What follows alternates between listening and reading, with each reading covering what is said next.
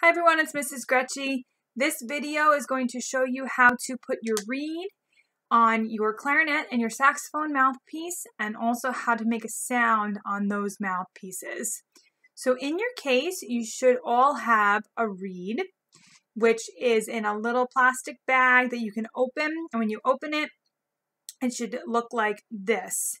The reed in its little protective case. It's very important that you are so careful with these reeds.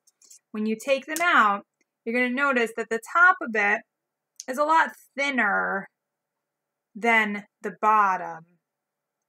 So if you break this top part, you're not going to be able to get a good sound on your mouthpiece.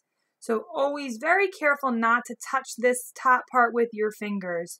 So this is my clarinet reed, so I'm going to start with the clarinet mouthpiece first. The first thing you need to do is you need to wet your reed. So I'm just going to put it in my mouth. You can put it in your mouth for about 30 seconds. I usually say like a tongue depressor. And just close your mouth around it and kind of just hold it on your tongue for about 30 seconds on each side.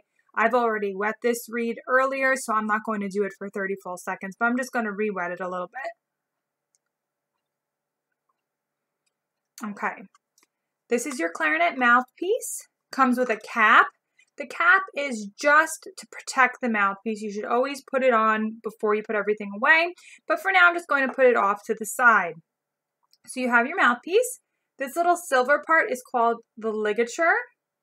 It should come right over the top of the mouthpiece. So this is the part that's most important. Most people see this little hole and think, oh, okay, I stick the reed in there. But that's actually not what that's for. The reed is going to go flat against this part here. So most reeds have two sides. One side has writing. You want to cover the side that has writing, so you don't want to see that writing. So it just goes right against here. And what I do is I line it up so that the top is right in line with the black part of the mouthpiece.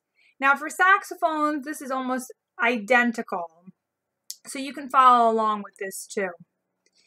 My ligature very carefully goes over the reed. The screws are going to be on the right side facing towards you on the same side as the reed. So I very, very carefully, if it moves, I line it up. So you can see it looks like that. You can see a teeny tiny bit over the top on that side, but this is what it should look like in the back. You want the screws in this part to be pretty far down, so it's on the thicker part of the reed.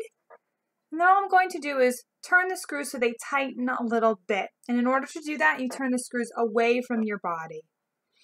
For clarinets, you're going to use this piece. This is called your barrel.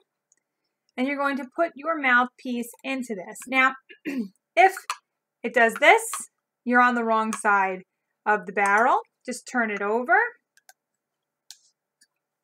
And you just push those two together simply. They should go together quite easily. Okay.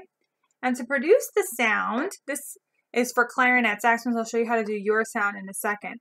You are going to take your bottom lip and make a little cushion over your bottom teeth, because you don't want to bite this reed by accident. You don't want to tuck your lip in like this all the way, and you don't want to stick it out. You want to just make like a shelf so that your reed can fit right on that shelf. Your top two teeth are going to bite down on the mouthpiece, like so. So there's my shelf. I'm biting down, and then I'm just going to close my mouth, and I'm just going to simply make sure my corners are tight, and I'm going to blow. Don't hold your clarinet mouthpiece straight out. You almost want it to be like an extension of your nose.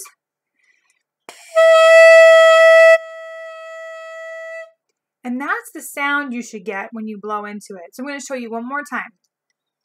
I'm going to just wet my reed again because I've been talking for a while. So I make my shelf. I rush my reed.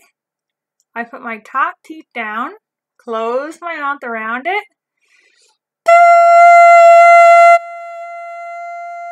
And blow with it straight down. Okay, so again, this is what it should look like when you're just making the sound. Now, for saxophone players, you also have a cap on your mouthpiece, and you put everything together exactly the same. So I'm just going to walk through it again. You put the part that has the words flat against the mouthpiece. Put your ligature over. Now let's say you're putting it over and it's not going on. That's simply because it's upside down. So just flip it over. Make sure the screws are on your right side. Tighten it up. Again, you should see it's right up against the top. And saxophones, you're going to find this piece. This is called the neck of your saxophone.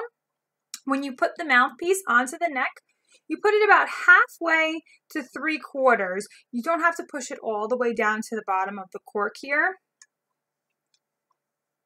So once my mouthpiece is on, you can see there's still a little bit of that cork showing. The top part, the black part, is in line with this key, and the reed is in line here with the curve. So saxophones, you're a little bit different. You still make the shelf, and you put your top teeth down, but you're going to hold this straight in front of you. Clarinets held it down. Saxophones hold it straight out. Same thing. Here's my shelf, my top teeth. Let me show you that again. Shelf, top teeth. And you want to fill your belly with as much air as you can and let it out super slowly.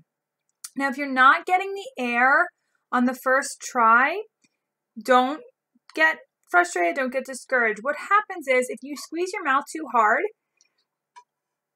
nothing comes out. So you want to keep nice and relaxed around the mouthpiece. Shelf, teeth, close, but not too tight. So this is something that I want you to try before our first lesson next week. Now, I'm just going to quickly show you when you take the reed off, loosen the screws on the ligature, pull it straight up. Notice my thumb is still on the reed. Carefully take the reed off, and when you slide it back into the case, notice I still have a bit of that thick part coming out the bottom so it doesn't get stuck. Always put your reed back in this protector because, again, if it breaks or it splits, you're not going to get a good sound. Now, if you need a new reed, just let me know. Send me an email. I'll send you a link where you can purchase a box of 10 or a box of 3. They even come in a box of 25, but you shouldn't need 25. And I'll show you exactly what you need. So try to practice this before our lesson this week and let me know if you have any questions. We're going to start the lesson reviewing how to put the reeds on and making the sounds together this coming week. I just wanted to give you a head start. So just let me know if you have any questions and have fun with it. See you soon.